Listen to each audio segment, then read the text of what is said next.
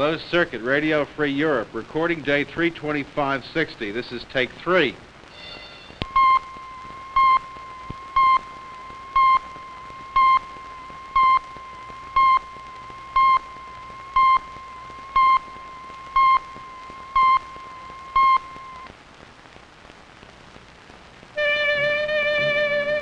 The broadcasting industry presents They Speak for Freedom, a program commemorating the 10th anniversary of Radio Free Europe.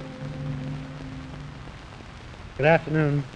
I'm Don McGannon, and I've been asked to act as a kind of host for this program on Radio Free Europe. The broadcasting industry thinks Radio Free Europe is pretty important, as you can see from the brass that's turned out for this show.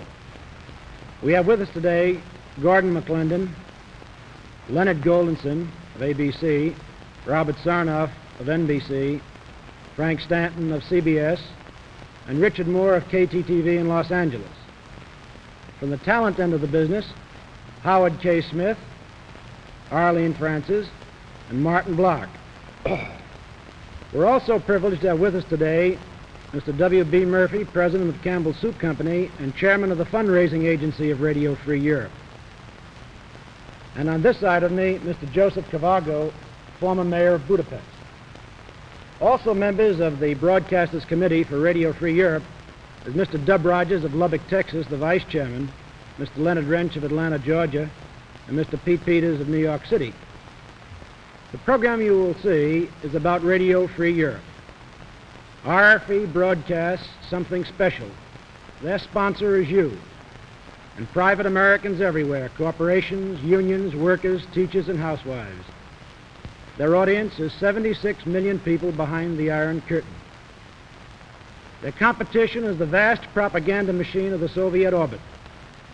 Radio Free Europe is a lifeline of truth extended from the American people to the captive nations of Eastern Europe. On July 4th of this year, it'll celebrate its 10th anniversary, and that's why we're here. In this program, we're going to tell you these three things. First, what Radio Free Europe does. Second, how it does it.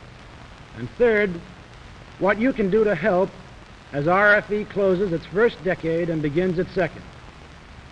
The program comes at a very good time. The United States is dealing with a confident and aggressive Khrushchev, who wants nothing so much as for the United States to agree to the status quo in Eastern Europe. A vote of confidence from the American people in Radio Free Europe will show our determination as a country to support the aspirations of the captive peoples for freedom. Here now is Mr. W.B. Murphy, Chairman of the fundraising agency of Radio Free Europe. Mr. Murphy. Thank you, Don. Last January, I was privileged to visit Radio Free Europe headquarters in Munich and in Lisbon. After a day or two there, a kind of cold shiver goes down one's back. You know there's a vicious Cold War going on. You come away with a tremendous feeling of respect for the job Radio Free Europe is doing. These are dedicated, high-caliber people. They live in austere circumstances. There are no office carpets, no drapes. These are the kind of people you and I would like to hire if we could. The work of Radio Free Europe began 10 years ago when Soviet Russia first installed their puppet leaders in East European countries, Poland, Czechoslovakia, Hungary, Romania, and Bulgaria. Since that time, Radio Free Europe has operated constantly in making a vital contribution to the cause of freedom. Radio Free Europe was born of victory that turned into a stalemate. In 1945, Soviet and American troops joyfully embraced each other at the Elbe.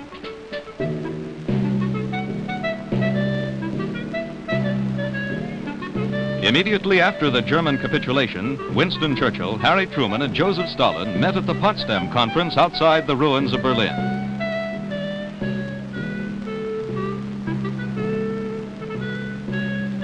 Here, joy soon turned into despair.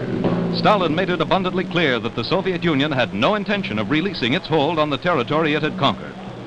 One by one, the nations of Eastern Europe fell under the yoke of communist tyranny. First Bulgaria, then Romania, next Hungary, then Czechoslovakia and Poland.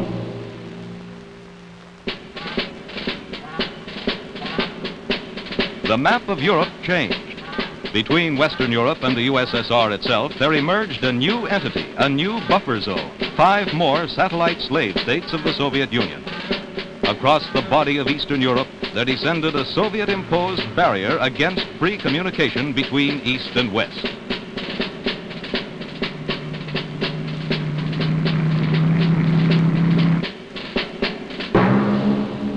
The barrier was the Iron Curtain.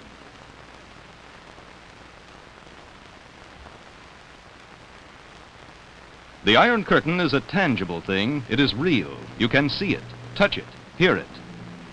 It is a barrier of observation towers and of barbed wire.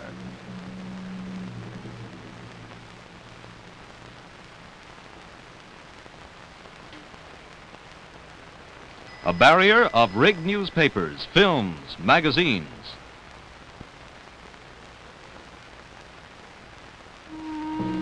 Of party-line schools, unions, youth organizations.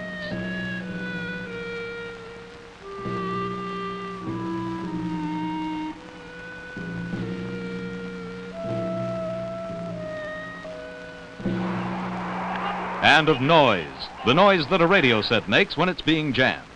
It's tough to rip through such a curtain, but the job must be done. If the Russians are permitted a monopoly of communication, they have more than a good chance of turning Eastern Europe forever into a communist camp.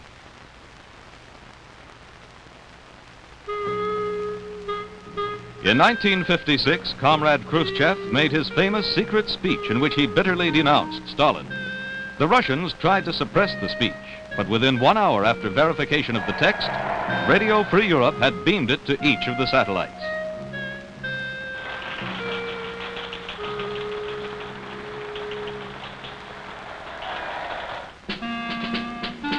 Last year, the Vice President, Richard Nixon, visited communist Poland. Satellite newspapers and radio stations gave the Polish people virtually no information about his trip, either prior to his arrival or while he was there. But RFE transmitted the full details of his itinerary.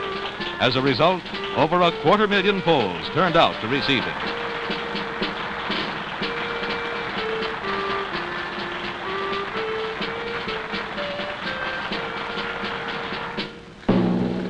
And only last month, the satellite press accused the United States of blowing up a munition ship in Havana Harbor on the personal orders of President Eisenhower.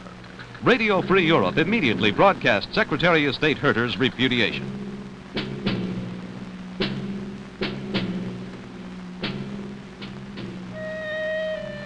There is a desperate hunger for the truth in Eastern Europe. On the surface, things may seem calm. A smiling Khrushchev is greeted by a smiling puppet. He receives the bread and salt of hospitality. Young people march by the reviewing stand. In the West, we are sometimes fearful that the people of Eastern Europe will be taken in. We worry especially about the youth, who don't remember how things were before the curtain fell. But events have taught us that the spirit of resistance remains. Events that took place in Poznan.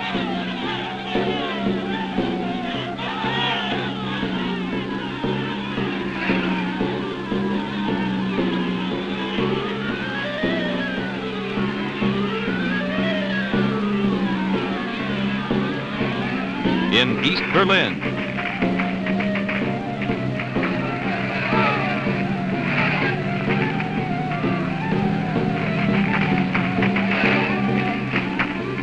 In Budapest.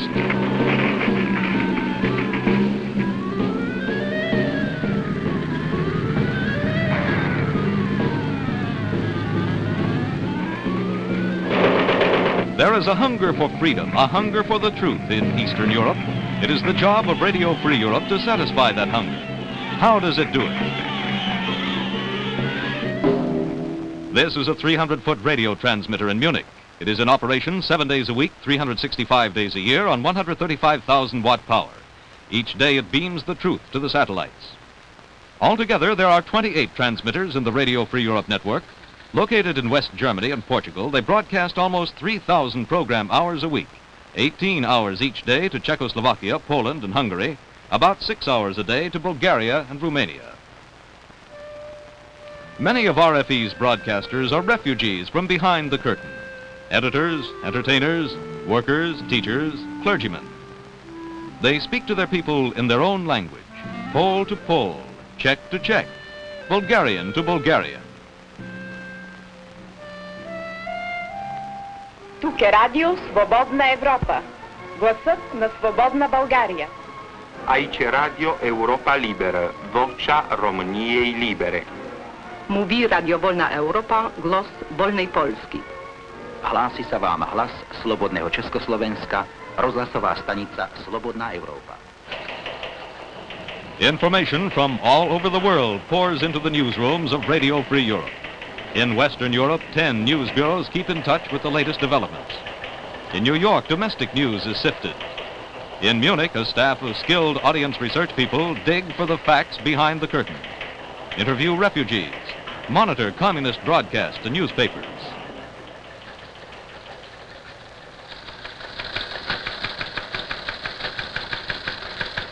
Search biographical files for detailed information about party members.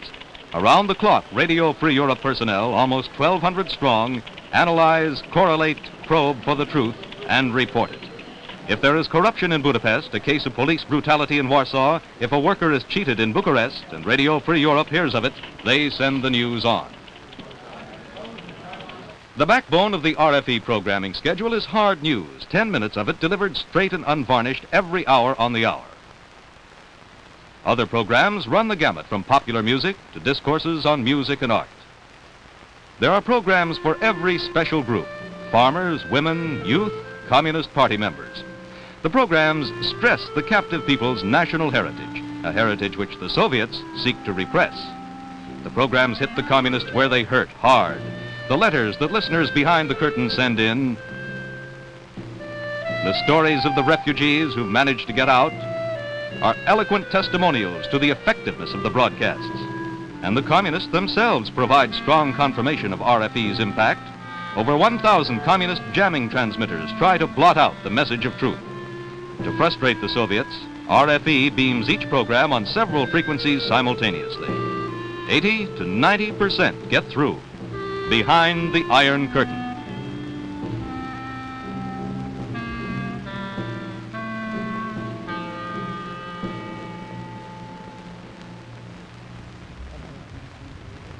All of this costs money. Private money. It must be private money. Radio Free Europe is not a government operation. It's a private, non-profit organization supported by American citizens and corporations. The Voice of America, as you know, is something entirely different. It's the broadcasting arm of the United States government. It's operated by government personnel, financed by congressional appropriation. It's the official diplomatic voice of the United States government. It broadcasts globally in 38 languages, and it reflects national policy. The Voice of America can devote only a small share of its time to the satellite countries. But Radio Free Europe, because it's a private organization, can zero in with precision on the satellite countries.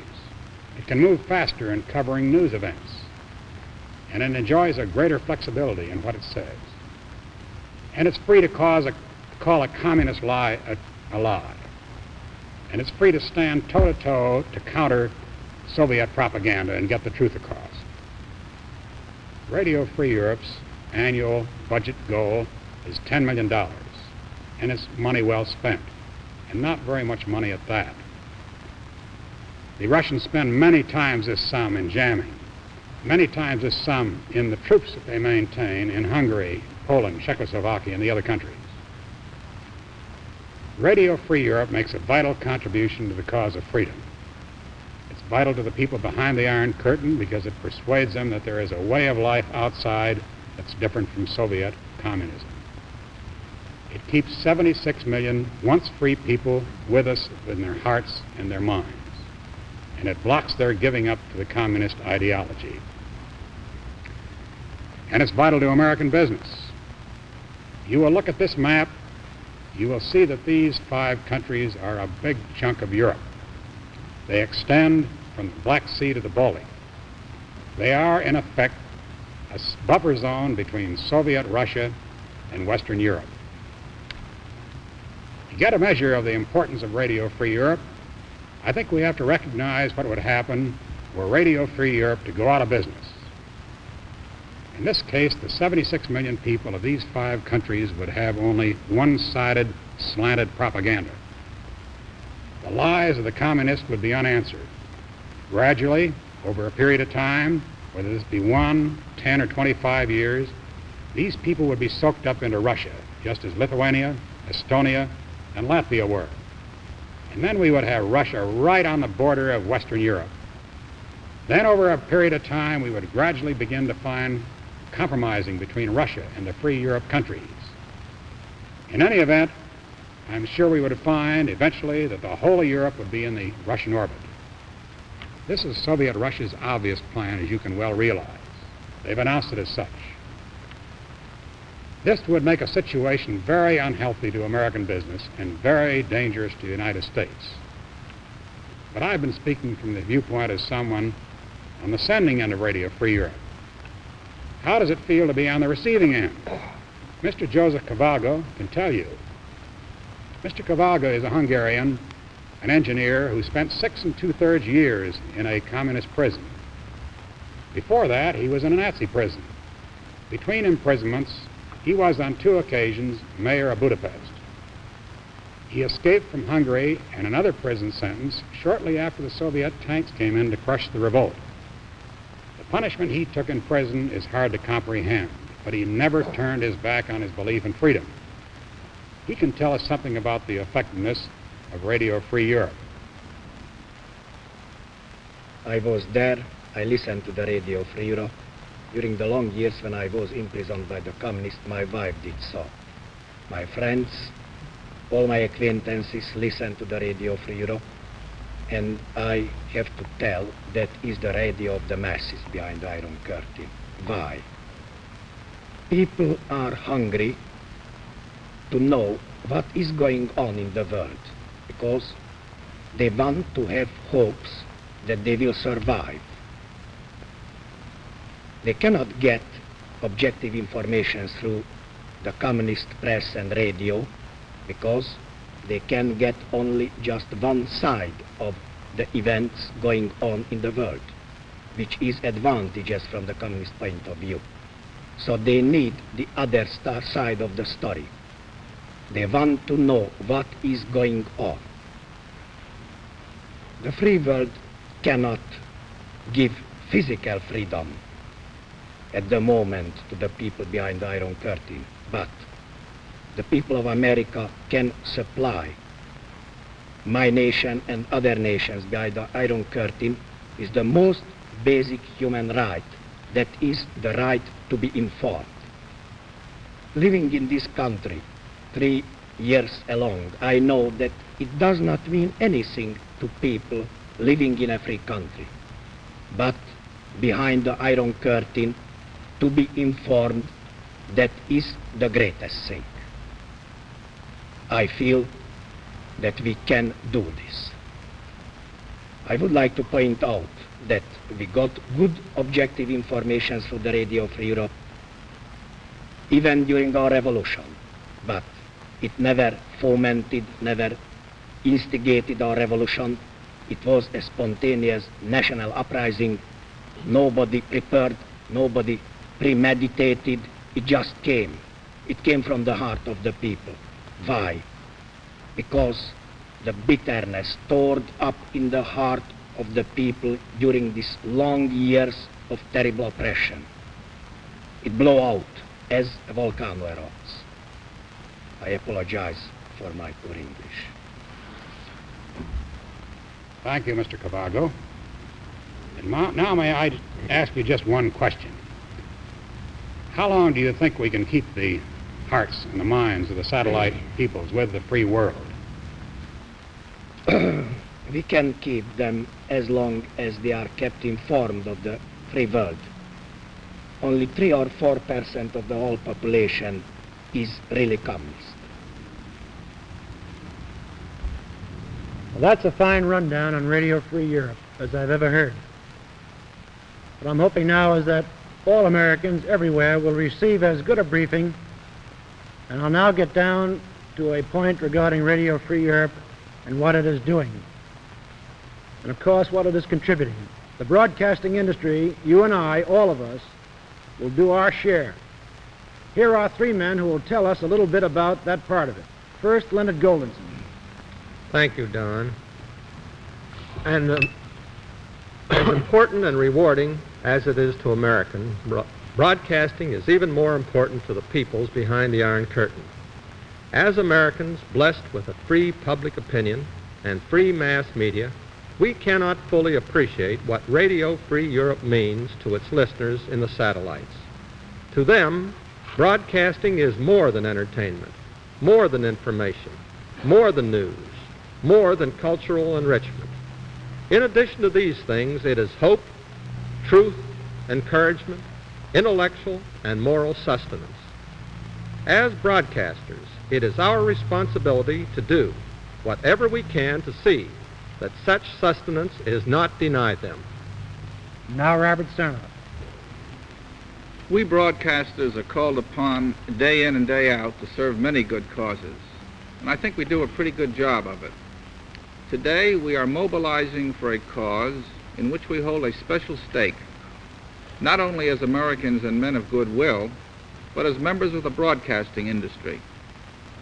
Of all the public service efforts that claim our support, Radio Free Europe is the only one which is itself an arm of broadcasting. While it speaks to the satellite countries with the truth and the reminder that we Americans have not forgotten them, it speaks to America and all the world of the unique power of the broadcasting medium. Of all the media of information, only broadcasting can do the daily job of getting through to the satellites so swiftly and thoroughly. Now let's show what kind of a job broadcasting can do in this country to raise funds that make this extraordinary service possible. Now Frank Stanton. The world is sick and tired of governments that push people around, belaboring them with propaganda, using them as so many pawns in intercontinental power plays. The strength of Radio Free Europe derives from its expression of a free people's concern for entrapped fellow human beings across the seas. Its usefulness consists in the concentrated, informed effort of those people to do something about the unhappy fate of their fellows on a practical, effective level, the spreading of truth. Nothing is more important about Radio Free Europe than that it reflects the convictions of as many of the American people as hear about it. This is where we in broadcasting can help. We have access to virtually all American homes. I hope that all of us will take this opportunity seriously to do all that we can to inform our listeners and viewers about Radio Free Europe. This is not a gift to anyone. It's in our own self-interest, because it is in the interest of all of our own freedoms. For 10 years, the American people have supported Radio Free Europe, on whose round-the-clock broadcast the people behind the Iron Curtain depend for the news and opinion of the world. These captive people are concerned lest our search for peace we evidence a loss of interest in them. In the course of going to summit conferences, the American people will forget them and lose heart in their support of Radio Free Europe. Now is the time for every American to speak up, to show the captive peoples that they are behind Radio Free Europe, and this means we must talk about money. Besides talent, you know, there also is the matter of dedication and courage and hard work. That's what it takes to keep Radio Free Europe going. And all of it, every dollar, has got to come from private citizens. That's where the broadcasters come in. We're going to help raise that money. Our big push, the broadcasters for Radio Free Europe, will be made during a 2-week campaign which begins on April 24th and ends on May 8th, both days inclusive. The campaign is being launched to stimulate public awareness and interest in RFE as a vital and continuing force in the East-West balance of influence, and to reaffirm the American position of friendship and loyalty to the people behind the Iron Curtain on the eve of the summit conference. And, of course, to bring in the money. Within the next few weeks, you'll be receiving Radio Free Europe kits. This is a do-it-yourself campaign kit especially prepared for broadcasters. In it, you'll find spot announcements, live tapes, film, teleops, scripts, discs, the whole works. The most important thing you'll find is the background material on Radio Free Europe itself. Material that will explain in detail the purpose and importance of the job Radio Free Europe is doing. Please study this material carefully so you can explain it in your own words to whomever you must talk to about it. Why Radio Free Europe is vital to all of us.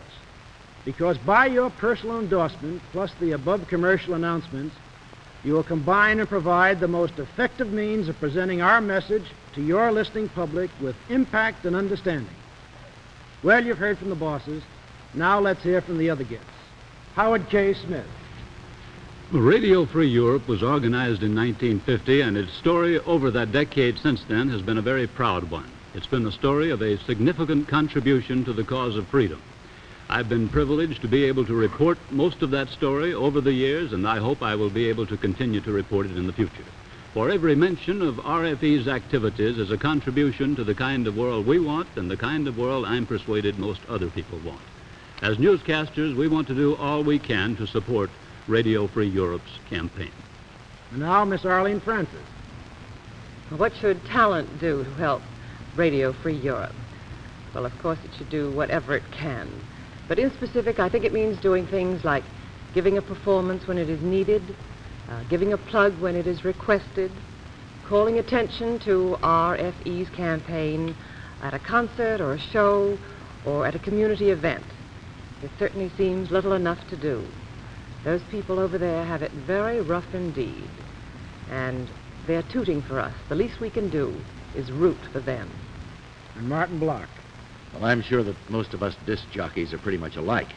When we get an exciting record that we think our listeners will enjoy, we play it over and over again. I have just a very few words for my brother disc jockeys. When you receive your Radio Free Europe kit, you'll find a very good record, a record that'll not only please your listeners, but help people all over the world. Just as sure as I'm sitting here, I know we can count on you to let your listeners know about the great work of Radio Free Europe. RFE conveys a message, and it does it with the sweet music of democracy. Let's give this one all we've got, huh? Well, that's the story. We've talked about Radio Free Europe and what it does, how it does it, and what we can do to help it. Now is the time for everyone here, every broadcaster in the business, to speak up. The whole broadcasting industry, which enjoys the freedom of speech in this country. They want you to join in saluting the free broadcasters of Radio Free Europe with a great chorus from millions of Americans saying, "Well done, keep up the good work." Now is your chance to speak up. We want and need your all-out support. We want you to use on your stations and the radio and television material which will be sent to you very shortly. We want you to put on a saturation campaign during the period of our special drive, April 24th through May 8th. Let's show the people behind the Iron Curtain the way we feel about freedom of speech, free journalism, free radio, and free television. Speak up, America.